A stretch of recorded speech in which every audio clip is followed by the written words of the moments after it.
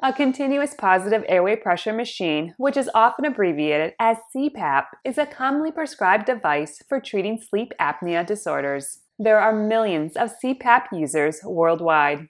A CPAP machine sends a steady flow of pressurized air into the nose and mouth as a person breathes.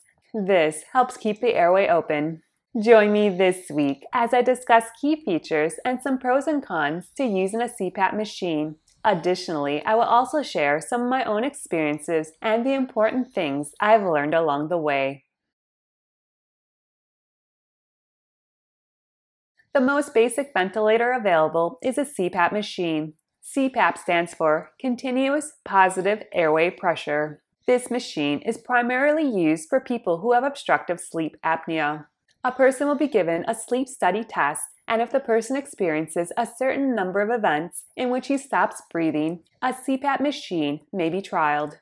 A CPAP machine takes air from the room and then increases the pressure and forces it out through an air hose. The air hose is connected to a mask which is strapped to the person's face. The increased air pressure helps keep the airways open and forces air into the person's lungs. The amount of pressure used will be determined by the medical staff and will be pre-programmed into the machine. CPAP machines are small. They can sit on a bedside table, and they are relatively inexpensive. The big drawback with CPAP machines is that they continuously exert high pressure into the patient's airways. If a person needs medium or high levels of pressure to keep his airways open during sleep, this may inhibit the person from being able to breathe out. Many people who are started on CPAP find they are unable to sleep or wake up from sleeping feeling very tired. This happens because the person is expending a large amount of energy trying to breathe out over the pressure of the CPAP device. The pros of using a CPAP machine include: improves a person's ability to sleep without waking up, lowers the risk of having a heart attack, stroke, or other cardiovascular event, helps lower blood pressure, reduces daytime sleepiness, and may reduce blood glucose and cholesterol levels. The cons of using a CPAP machine include uncomfortable, difficulty falling asleep, especially in the beginning, nasal congestion, feelings of claustrophobia or anxiety, dry mouth, nosebleeds, skin irritation or sores where the mask touches the face, and being bloated with air. There is now a more advanced CPAP machine called an auto-adjusting CPAP, or APAP for short. While CPAP delivers one continuous pressure level of air, APAP automatically adjusts the air pressure to meet each person's breathing needs, which often change throughout the night as he moves in and out of different stages of sleep. This helps the person get a better night's sleep. If you are using a CPAP machine and are having trouble falling asleep, staying asleep, or waking up very tired, talk to your doctor. You may need to be switched over to an auto-adjusting CPAP. If auto-adjusting CPAP fails, you may need a different device called a BiPAP machine. Also, if you have other medical conditions such as COPD, central sleep apnea, or heart failure, ask your doctor if CPAP is your best treatment option. You may need a different machine called BiPAP. For more information about BiPAP machines, please see the video, CPAP versus BiPAP, What is the difference? The pros of using an APAP include: it can calculate an individual's required pressure automatically and adjust to a level of comfort without any preset programming. And they are good for individuals who require various pressures during the night.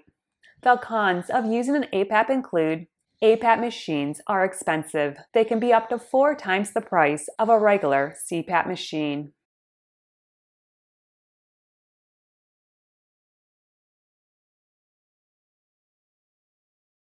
A nasal pillow mask has a small cushion which caps over the nostril. It may also have prongs which fit into the nostril. This mask allows for a person to easily wear glasses. It also works well for those individuals with facial hair. A nasal mask is a cushioned mask which covers the whole nose. It may be a better option if a person moves around when he sleeps. A full mask is shaped like a triangle and covers the nose and mouth. A full mask is great for those individuals who breathe by mouth while sleeping, or if there's a blockage in the nose. If a CPAP machine is not working out, please talk to your healthcare provider about whether one of these treatments may be an option. Some people only experience sleep apnea when they sleep on their back. There are products available which can help a person sleep on his side. Devices such as a mouth guard or an orthodontic retainer can help keep the airway open. A hypoglossal nerve stimulator is a surgically implanted device which delivers electric stimuli to the nerves in the airway. This improves the muscle tone of the airway, which in turn helps keep the airway open. For certain types of central sleep apnea, a surgically implanted device can deliver impulses through the phrenic nerve to stimulate the diaphragm. This helps initiate breathing while sleeping. Obesity is a risk factor for some types of sleep apnea. Changing one's diet and exercising may help a person lose weight. This may reduce the severity of a person's sleep apnea. Some children have sleep apnea because their tonsils or adenoids are too large. Surgery to remove them can often resolve the apnea. In adults, surgery is not always effective because it may be difficult to pinpoint the exact location of the blockage which is causing the sleep apnea. Words of warning. If you have a neuromuscular disease, such as ALS, mitochondrial disease, or muscular dystrophy, do not use a CPAP machine.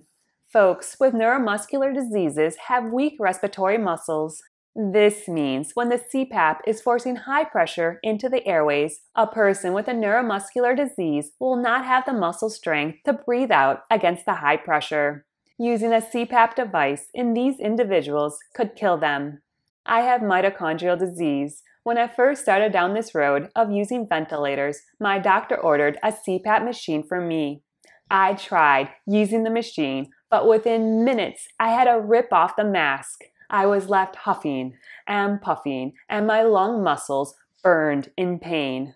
The CPAP immediately worsened my breathing. I then learned people with neuromuscular disease should use a machine called BiPAP. Thank you so much for joining me. Please remember to like and subscribe down below. I hope you have a great day and a wonderful week. Bye-bye.